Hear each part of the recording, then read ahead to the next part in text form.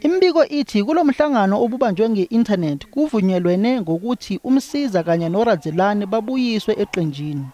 Kubanjwa lomhlangano nje uphiko lama-Hawks kanye ne-NPA baphenya ababeyizikhulu eziphezulu zaleli bhange. When we sit an NEC, the intention is not to discuss provincial reports. We sit an NEC to look at the state of organization and also consider a number of interventions that the organization has to be undertaking.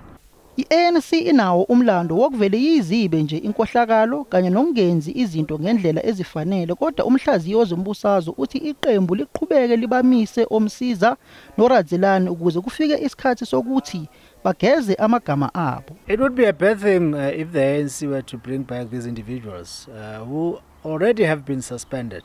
And when the announcement of their suspension was made, the ANC gained a lot of kudos, right? Because finally it was acting on its own resolutions taken years ago.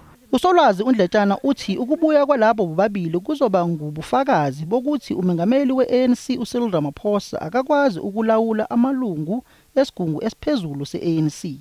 Yes, one wants to believe the president that a party that has taken such a huge knock from corruption, once it has done a good thing, like suspending people who are implicated in corruption, it should stick with that decision. But for them to think of reversing that decision, I guess it shows how difficult it is for the ANC to cleanse itself.